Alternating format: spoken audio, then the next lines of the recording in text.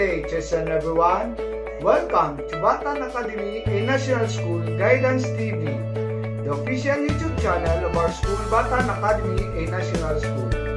Once again, this is Sir Jose Pradel Francisco Jr., your guidance counselor at Batan Academy a National School. Mental health, as defined by the World Health Organization, is a state of well-being in which the individual realizes his or her own abilities, can cope with the normal stresses of life, can work productively and truthfully, and is able to make a contribution to his or her community. Why is mental health important? Mental health includes our emotional, psychological, and social well-being. It affects how we think, feel, and act. It also helps determine how we handle stress, relate to others, and make healthy choices. Mental health is important to every stage of life, from childhood and adolescence through adulthood. Why is mental health important to students? There is a clear connection between mental health and academic performance. Helping students make the most of their education is everyone's goal. Students struggling with depression or mental illnesses have a harder time feeling motivated, learning, concentrating, taking tests, etc. Therefore, mental health awareness is essential to all of us. What is the importance of mental health awareness?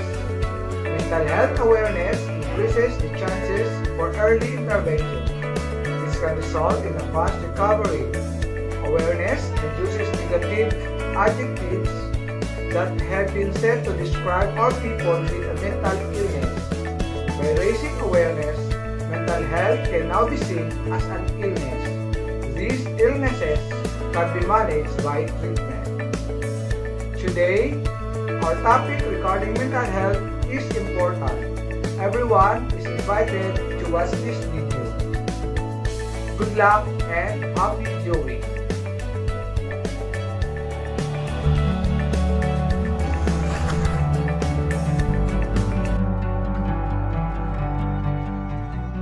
Hi, and welcome to another episode of Let's Talk About It with the Psych Hub team. Today, I'm so excited to be joined by Dr. Elizabeth McMahon. She is an expert in treating anxiety. She's a licensed clinical psychologist and has a private practice in San Francisco.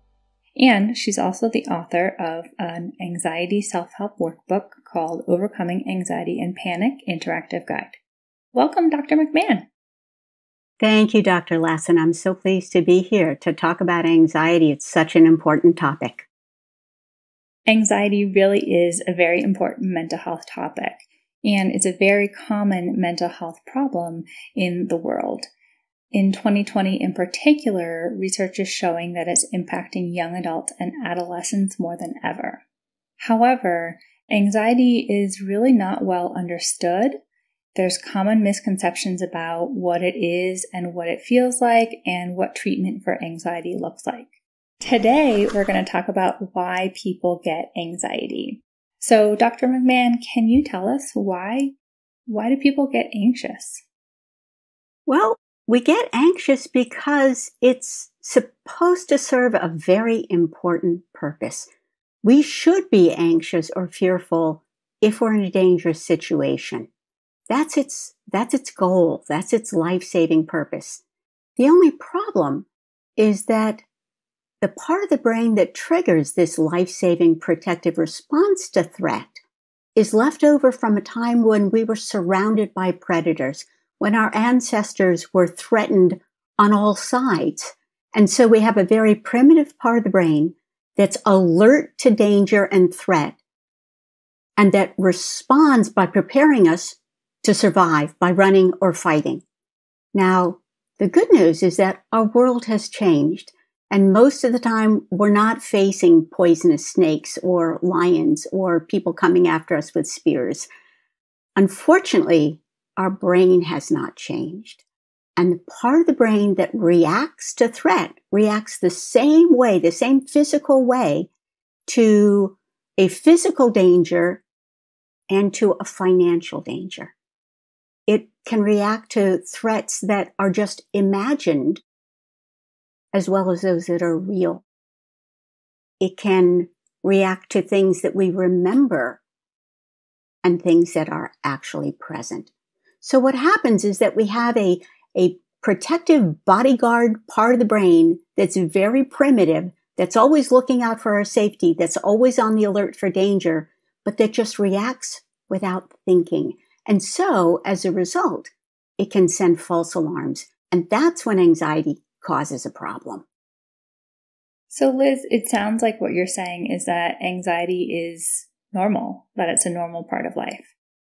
Anxiety is a normal part of life. And when it causes a problem is when this part of the brain triggers anxiety when it's not needed, or triggers it more intensely or more often. It's like having the smoke alarm in your house that's so sensitive it goes off every time you burn the toast or every time you make popcorn in the microwave. And if you don't understand that it's a false alarm, you're going to be calling the fire department and running screaming out of your house a lot more often than you have to. So what kind of things can trigger anxiety? That is a really good question. In the absence of actual danger and threat, 5 things can cause this life-saving protective reaction to misfire, to go off when you don't need it. The first one is genetics, the kind of temperament and nervous system that you were born with. Anxiety can run in families.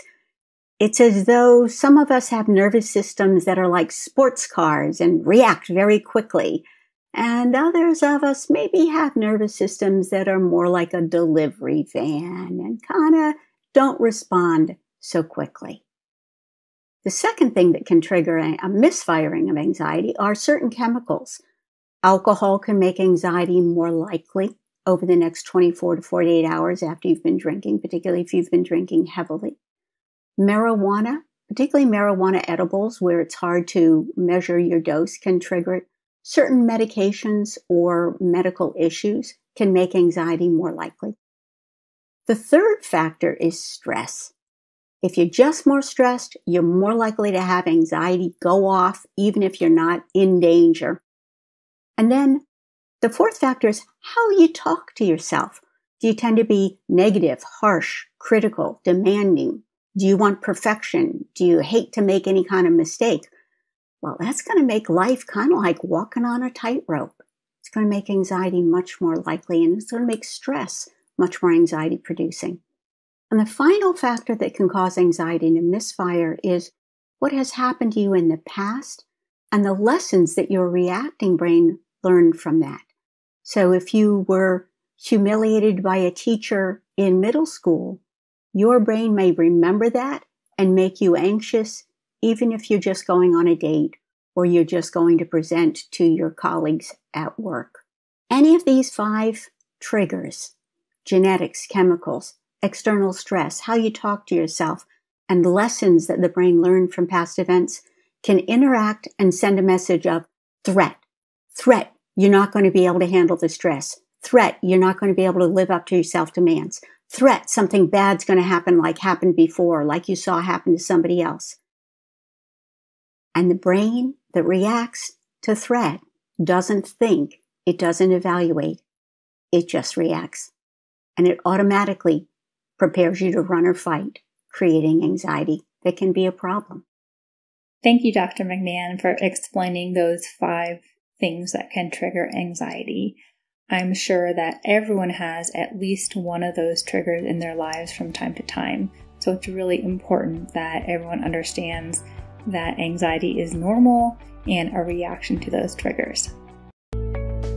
Thank you, learners, for watching this video. Hopefully, it raises your awareness on mental health.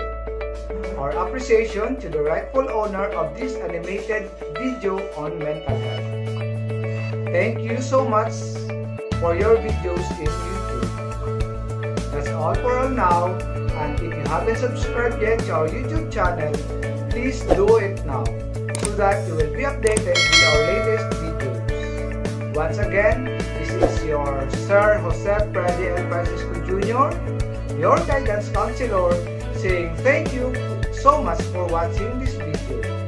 More videos will be coming out to help you, our dear learners. please watch out in our YouTube channel, Batan Academy Guidance TV. Thank you, Dr. McMahon, for joining us today. Thank you so much. Thank you, Dr. Lassen, for having me. I'm so everyone. glad to be here and be talking about anxiety, because the good news is anxiety is very treatable.